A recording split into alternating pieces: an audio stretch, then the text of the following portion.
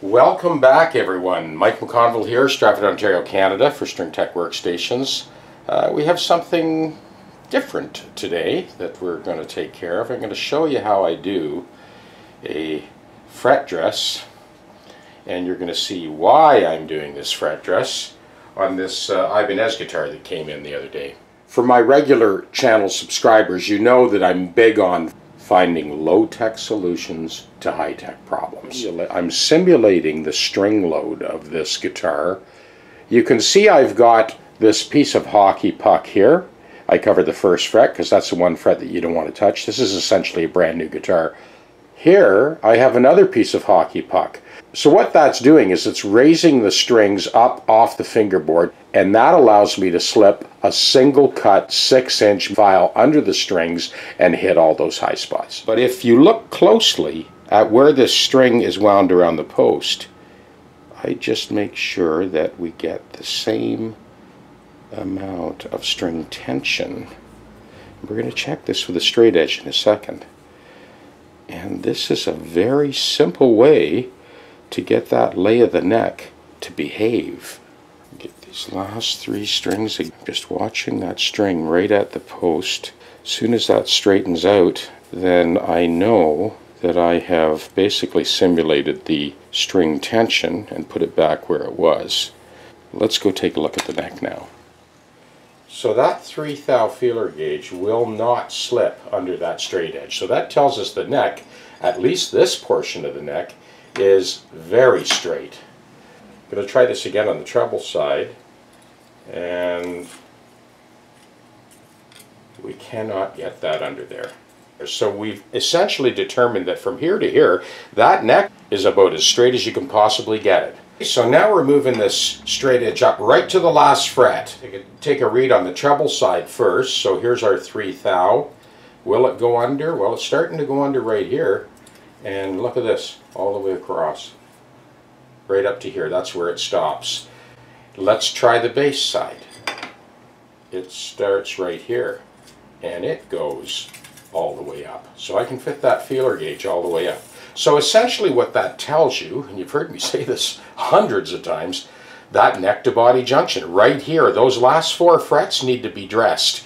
So what I'm going to do is I'm going to do this step by step, and I'll do the same straight edge and feeler gauge test once I've leveled that top end. Here, I know that the problem is here, so we're going to loosen those strings off, pull them out of the way, and we're going to concentrate fully on this with my regular file. Okay, we'll pull our hockey puck out. We took this one out already.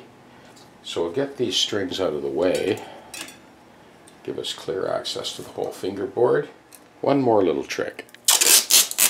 So these strings are actually they're still fairly tight, so I just double over that masking tape. I'm going to loosen that off just a little bit more, and then just feed it underneath the strings like so, fold it over, and pull it back. I'll do the same on the other side. Fold that over, and then just slip it under the strings like so. Give it a tug, pull it out of the way. Now we're ready to go. Okay, I am back to my regular file that's mounted on a jointed hardwood block. Same type of file, 6-inch single cut.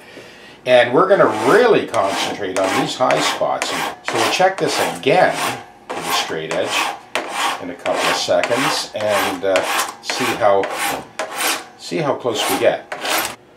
Here's our 3 thou again.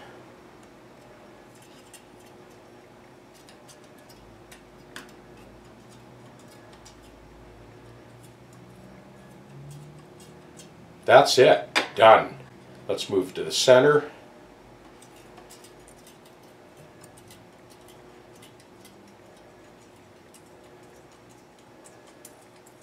And the treble side.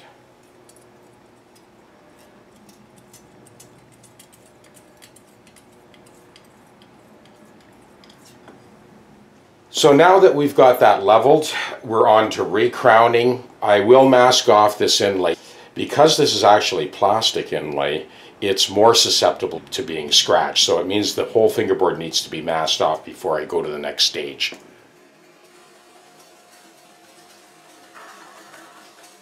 Okay, we're going to chase those crowns back to center. Now because I'm over the body, I'm starting in the center of the fingerboard, center of the fret, and working towards that outside edge. I'll come around the other side and work back this way to get the other side of the fret. So again, you don't actually finish the job with the crowning file, you just start it and get rid of all that squareness, and then the next stage you'll scrub the crowns back to perfect center.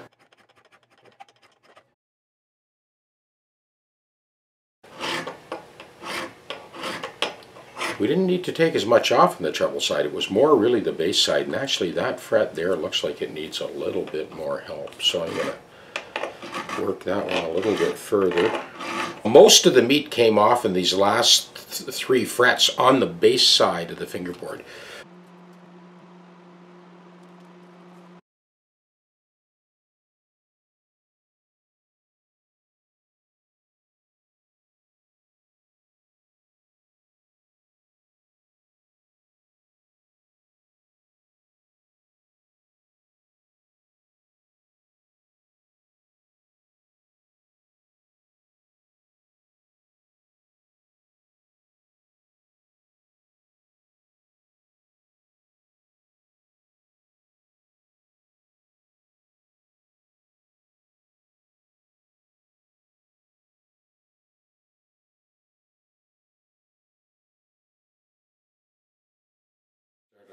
Start up at this top end and get the file marks out first. This is 400 grit, by the way.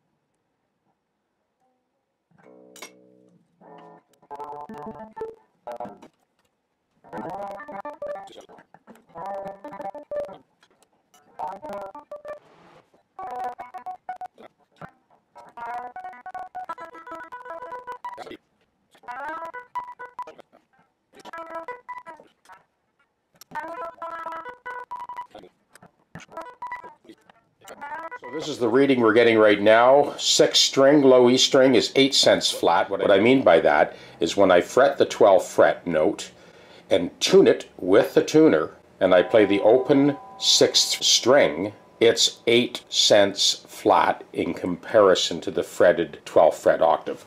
Same deal all the way across, 7 cents flat, 4 cents flat for the D, 8 cents flat for the G, and then 5 and 5 for the high E and the B string. A lot of people are surprised when they find out you can cut brass with a wood blade on a bandsaw. Do it all the time. So I'm just cutting out the blank for that compensated Ibanez locking nut.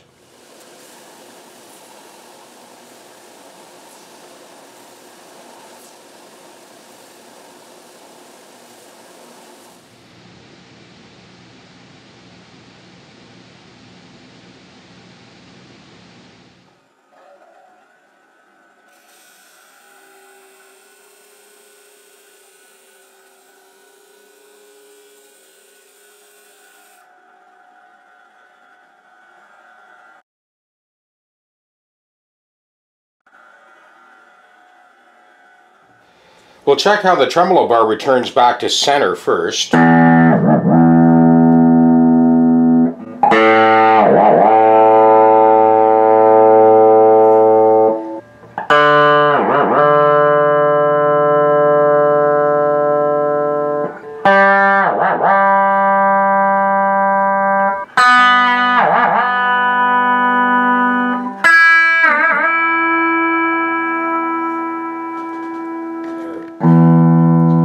E string, first fret.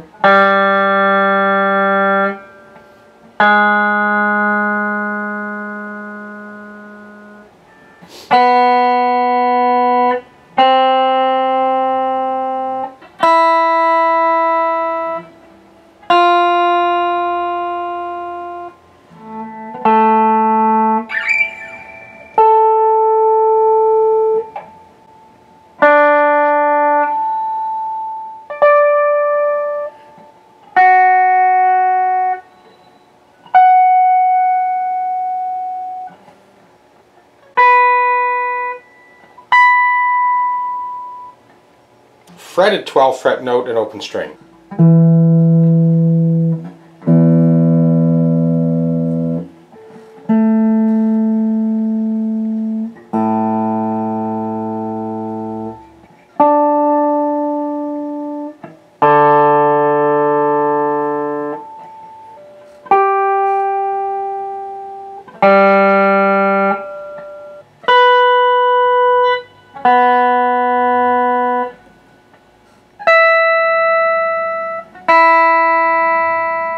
So we'll do one last check on the bar.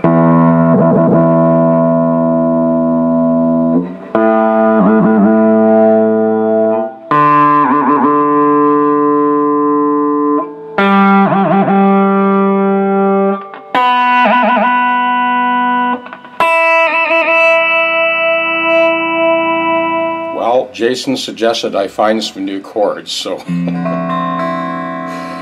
how about, I don't know, key of F?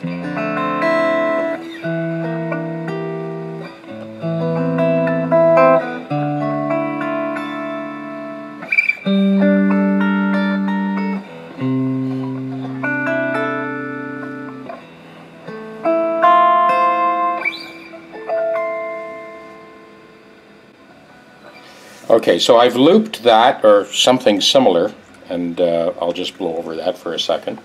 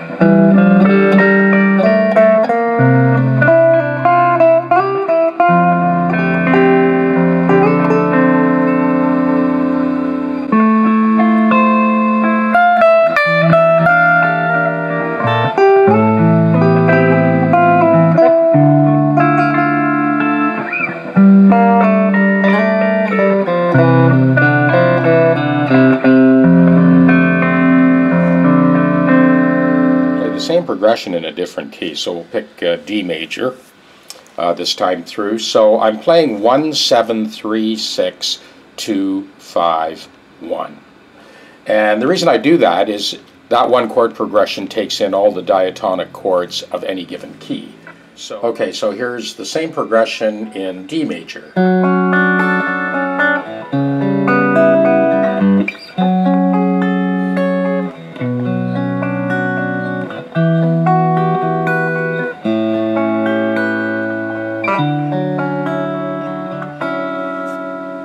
So I'll play over that.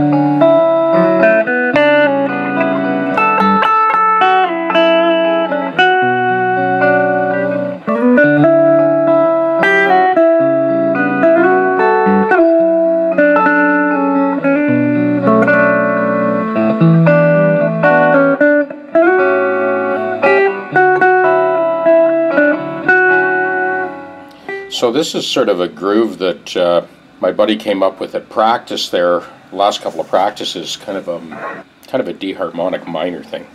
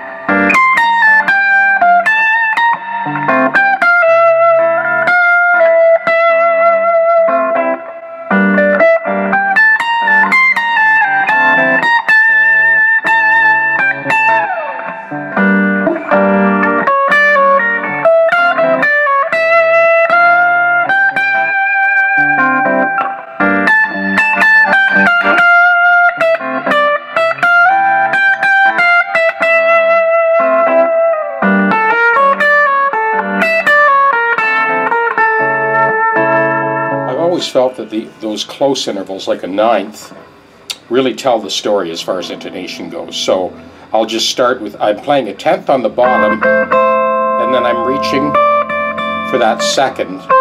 The distance between this note and this note is a second or a ninth.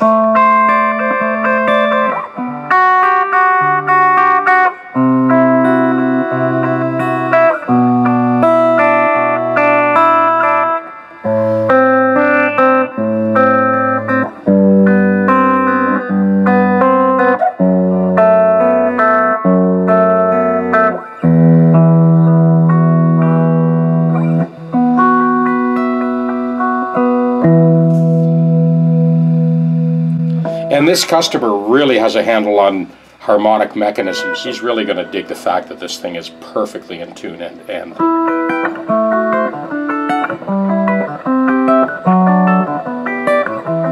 I've looped this progression here, and I'll play a series of tenths in a different position on the neck, different strings, in harmony with this. So you really get a sense of the layers of accurate intonation.